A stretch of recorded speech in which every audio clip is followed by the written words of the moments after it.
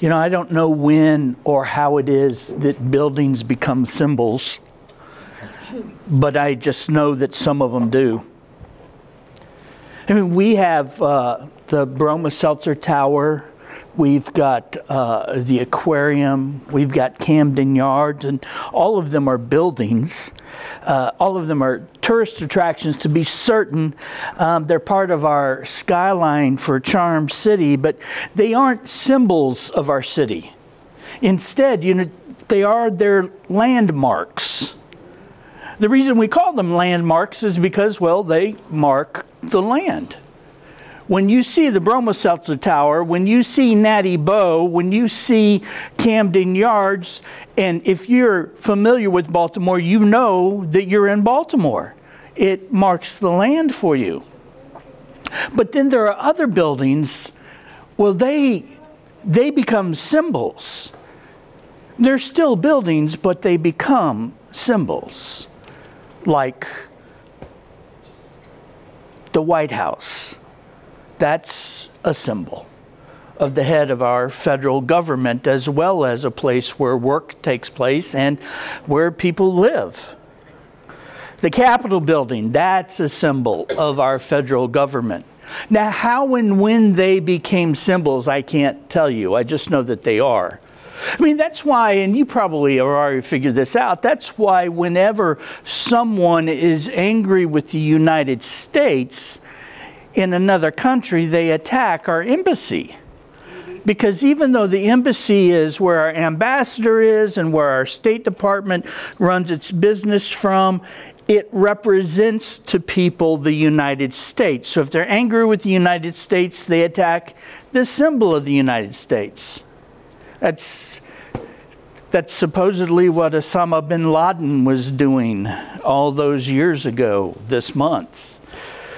23 years ago. You know, when he attacked the trade towers, he said he was attacking capitalism, which he abhorred, though he benefited from it his whole life. I still hadn't worked that one out. You know, when he attacked the Pentagon, he was attacking the military-industrial complex that has, in fact, oppressed many a person across the world. And had it not been for some very brave passengers that day, that fourth plane, well, it would have gone into the Capitol, which represents and symbolizes our democracy. You see, there are buildings that become symbols.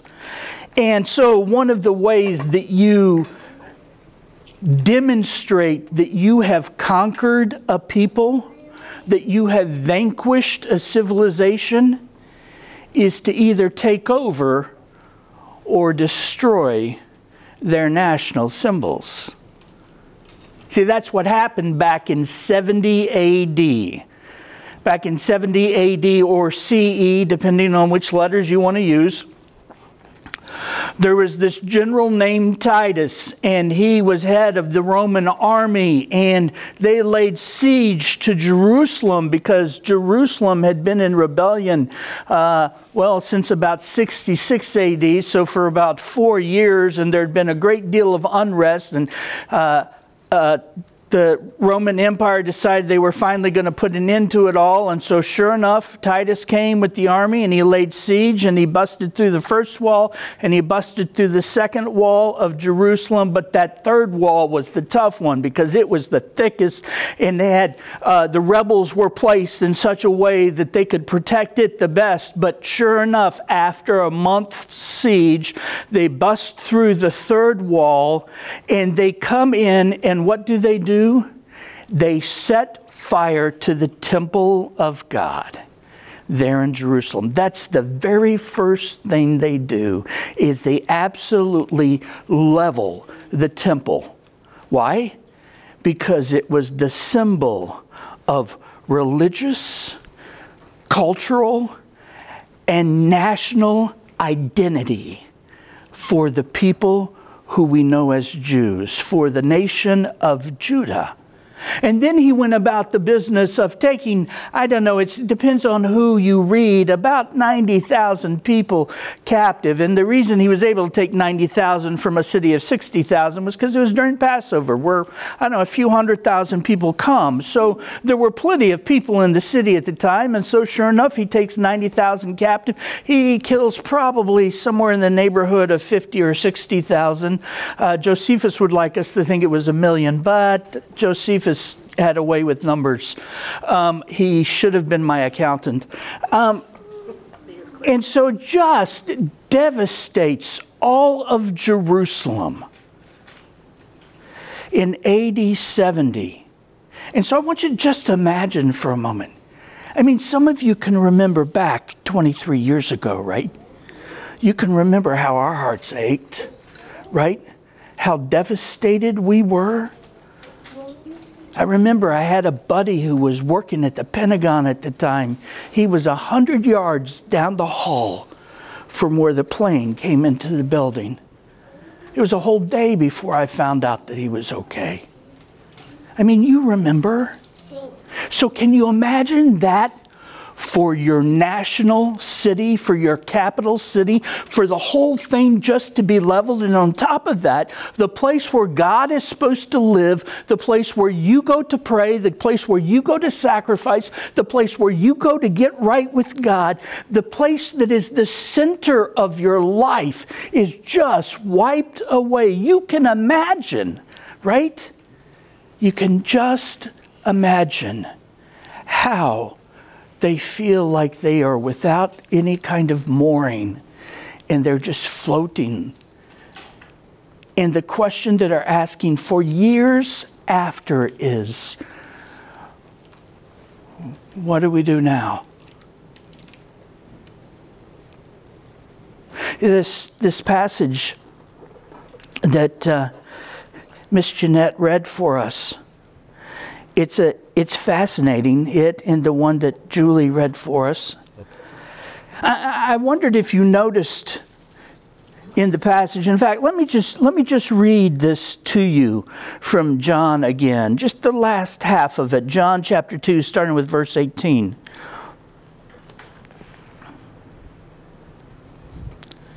And these, just so you know, these events you're about to read about, they happened 40 years before the destruction, okay? So the whole place is destroyed in 70 AD. This takes place right here about 30 AD, okay? But the Jewish leaders demanded, what are you doing? If God gave you authority to do this, show us a miraculous sign to prove it. All right, Jesus replied, destroy this temple and in 3 days I will raise it up. What? They exclaimed. It's taken 46 years to build this temple, sorry. And you can rebuild it in 3 days? But when Jesus said this temple, he meant his own body. After he was raised from the dead, his disciples remembered that he had said this, and they believed both the scriptures and what Jesus had said. Now, the one thing I wonder if you noticed is, you noticed that in what Julie read in the book of Luke and what Miss Jeanette read in the book of John, it seems like it's the same event, right? I mean, the same kind of things are identified as happening, this clearing of the temple. Did you notice, though, anything strikingly interesting about this? Well, let me put it this way.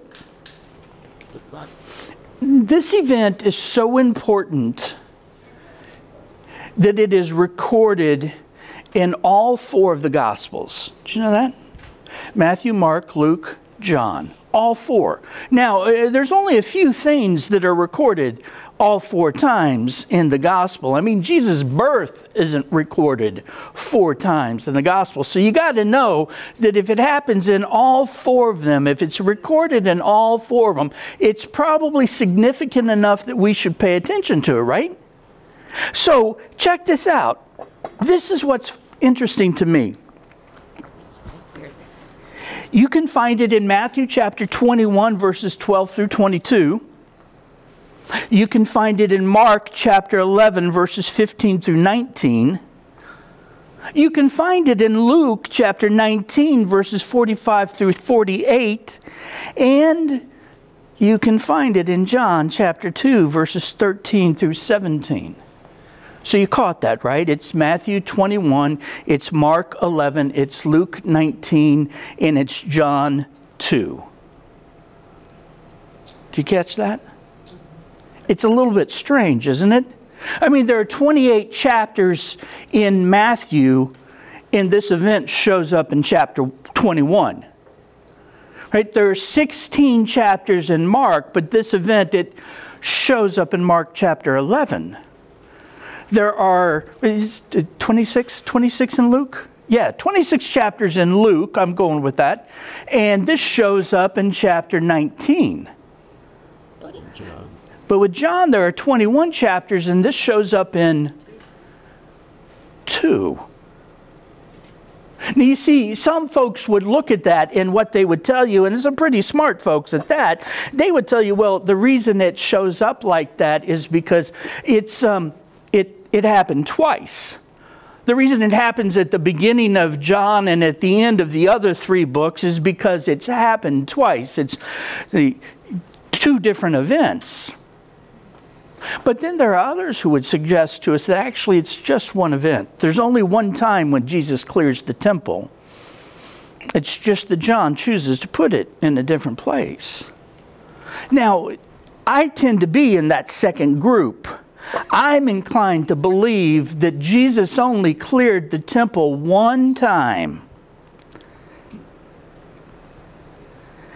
And that doesn't make John wrong. You just have to understand that this author, John, he's not writing us a chronological biography. See, the others tend to be a little more chronological in what they do. But what John does is kind of interesting, is he has this tendency to sometimes group events and teachings together to make a point. So John knows that this thing really happened.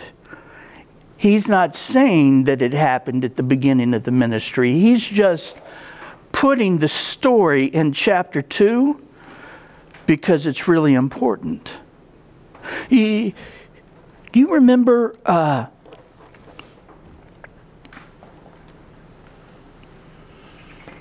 when we talked about a few weeks ago about what the purpose of the Gospel of John was? Did any of you, was there any, yeah, you guys were with me, right? Do you remember? We found the purpose was found in the back of the book, remember? And it said the purpose was so that we could continue to believe that Jesus was the Christ, and that by believing in His name, the power of His name, we would have life, right? So the whole purpose of the book of John was to help us believe. So if you remember that the purpose of John is to help us believe, then it seems to me that there's something that John is doing here that's pretty essential to somebody's belief. Now, you remember how we said that the people, the Jews, after AD 70 have just been devastated by losing what they understand to be the place where God lives? Well, here's something that's interesting.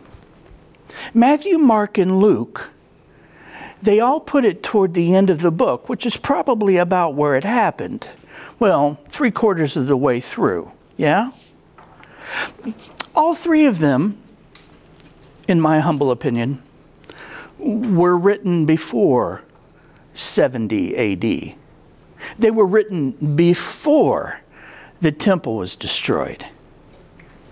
But John was probably written somewhere between 75 and 85 AD. About 5 to 15 years after the temple was destroyed.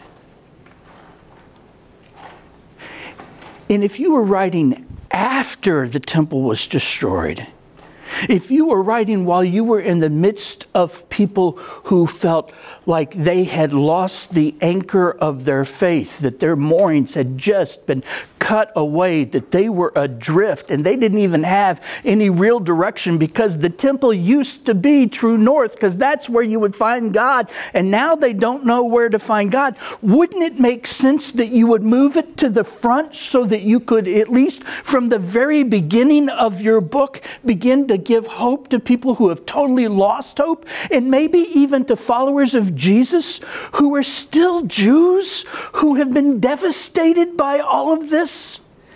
And so what you do is you move the event to the front of the book, so that right after you say in chapter 1 that Jesus is the Word and that God has become flesh and dwells among us, has moved into the neighborhood, the second thing you say is, and He's the one who knew that this temple was going to be destroyed, and He's talking about Himself when He talks about this temple, because this crazy concept that John is about to develop for us, and he goes on to really nail in John chapter 3 when he tells everybody that you've got to be born again, is that the God of the universe isn't going to be living in buildings anymore. He's going to live in us. And since I believe that the Holy Spirit of God inspired John to do that very thing, I got to tell you, that shows a tremendous amount of compassion, if you ask me, from God to us, because at that point where we struggle is the point where God meets us. And this isn't simply unique to this part of chapter 2, because for some of you who remember from a couple of weeks ago, remember the wedding? The kids were going to be embarrassed because they ran out of wine, and Jesus wouldn't sit on the sideline and let them just deal with it. He wouldn't let their marriage start that way. Instead, He provides a lot of wine. It's done. And that's His first miracle. It's an act of compassion. And I want to suggest to you that this, too, is an act of compassion. First of all, by throwing a lifeline to all of those who, after 70 AD, have been devastated, because the center of their life, as they understand it, has been crushed. But secondly, and this is interesting to me. If you want to see where God's compassion is, check this out. The first verses of this, starting with verse 13.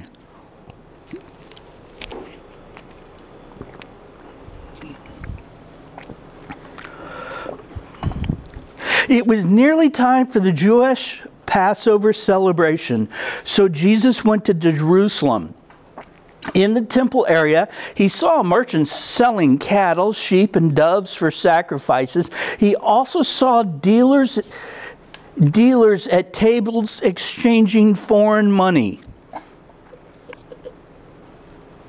Jesus made a whip from some ropes, and He chased them all out of the temple. He drove out the sheep and the cattle, and He scattered the money changers' coins over the floor and turned over their tables. Then going over to the people who sold doves, He told them, "Get these things out of here. Stop turning my Father's house into a marketplace."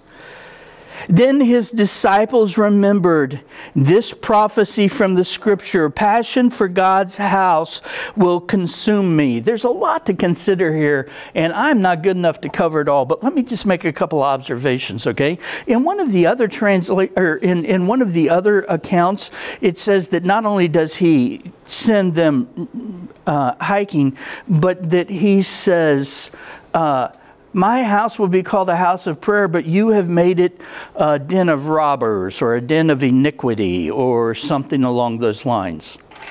Well, it seems to me that Jesus kind of clues us in with that statement as to what's going on here. Because you see, what's going on, actually, the selling of the animals and the exchanging money, there's nothing inherently wrong with it. There's nothing inherently wrong. Imagine this.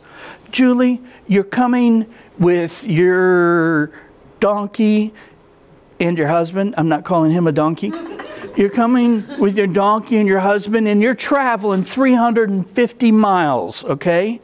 350 miles, that's at least a week to 10 days you're traveling. Now, you're coming to the temple because you want to worship. You're coming at one of the feast times, and you've got to bring with you, and let's say you're fairly wealthy, you can bring a really nice sheep with you. Now, the odds of being able to bring that sheep from 10 to 12 days away and keep it healthy and keep it so that it has no marks or any blemishes or anything on it by the time it gets here, and it's still fat and plump and reflective of it being the firstborn, you know, the best of your flock. Well, the likelihood of that happening is slim to none. So instead, what you do is you travel to Jerusalem and you buy a really nice sheep, and then you take it in and you offer it as a sacrifice to your God. You're not embarrassed about the sacrifice that you've offered. And maybe it's not a sheep, maybe it's a cow. And maybe you can't afford sheep or a cow. Well, then you get a couple of doves. And so instead of having to bring those things from hundreds of miles away, you just get them there where you're going to worship. Totally makes sense, right?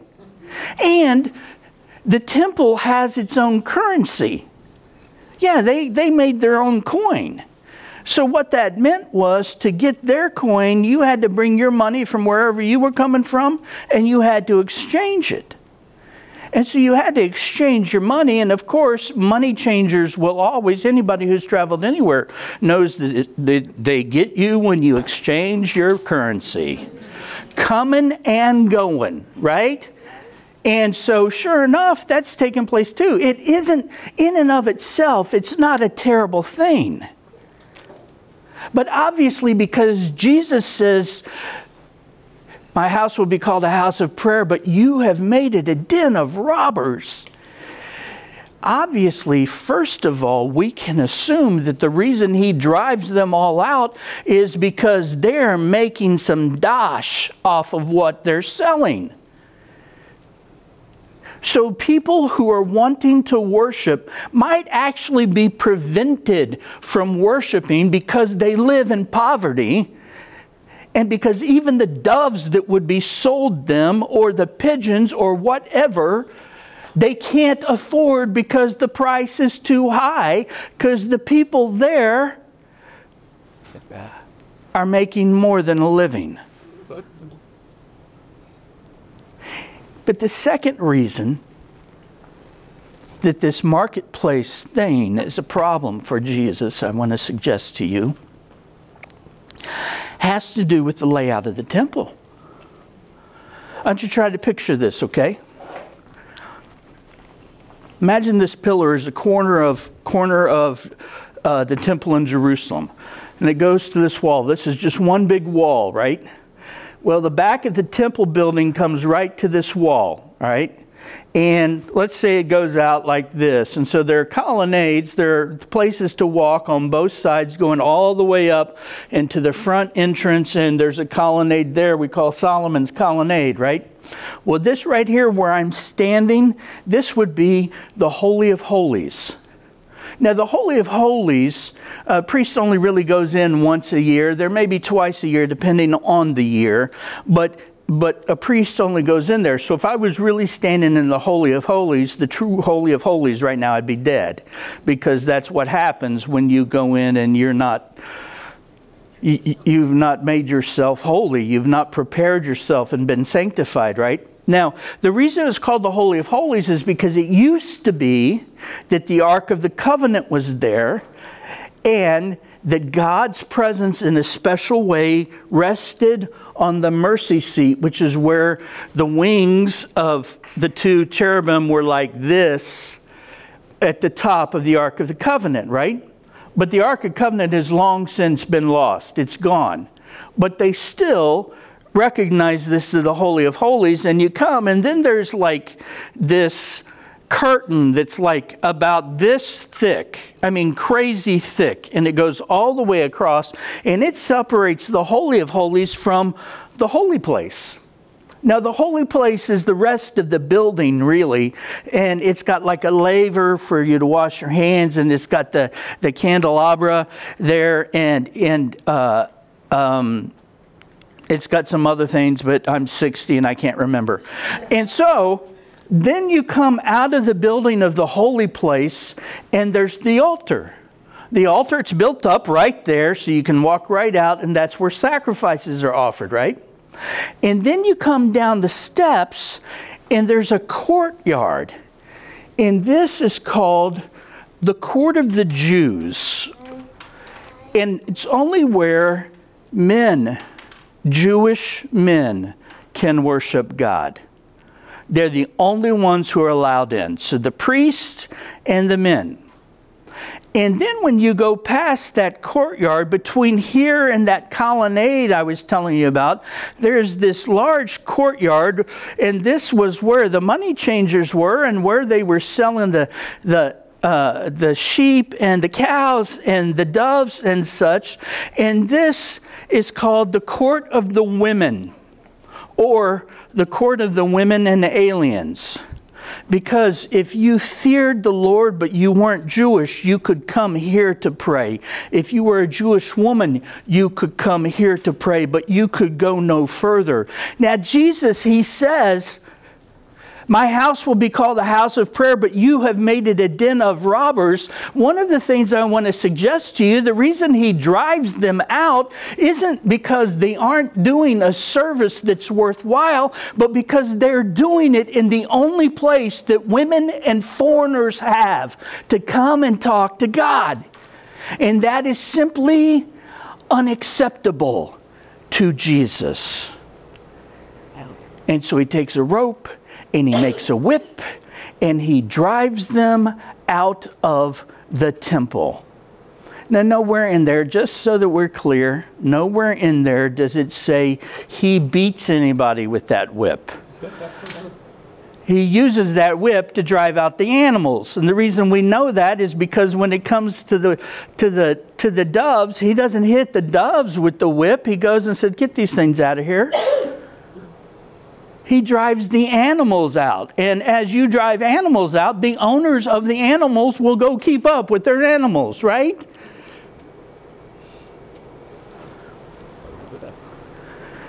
And so I want to tell you that this whole thing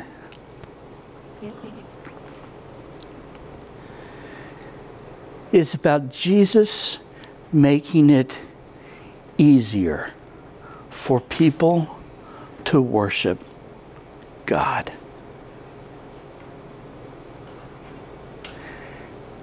And I want to suggest to you that not only does God have compassion on all people, especially the poor, especially the marginalized, especially the foreigner, but Jesus has set an example for you and me. And here is the one little bitty simple lesson that's my takeaway, okay?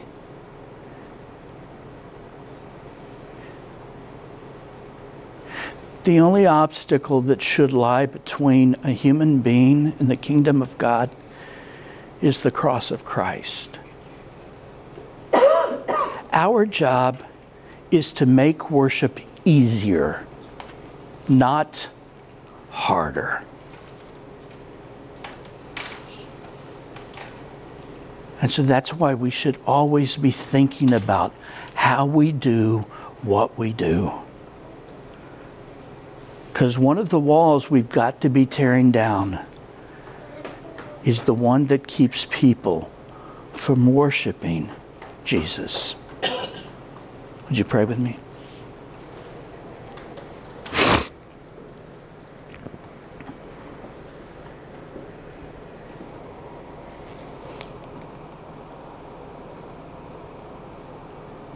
Lord Jesus, your compassion is never ending. It's just really mind-blowing.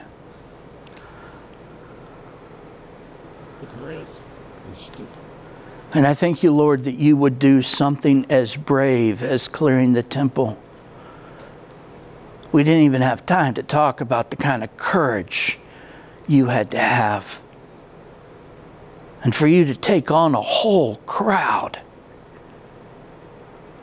and drive them out so that people could pray and people could worship and people wouldn't be taken advantage of. And so that the place where we gather for prayer would be called holy. Wow.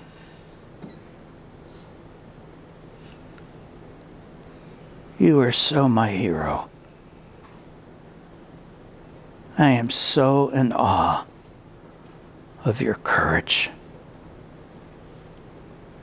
Help us, Lord, as a community to have the courage to do whatever it takes to make it easier for people to worship you.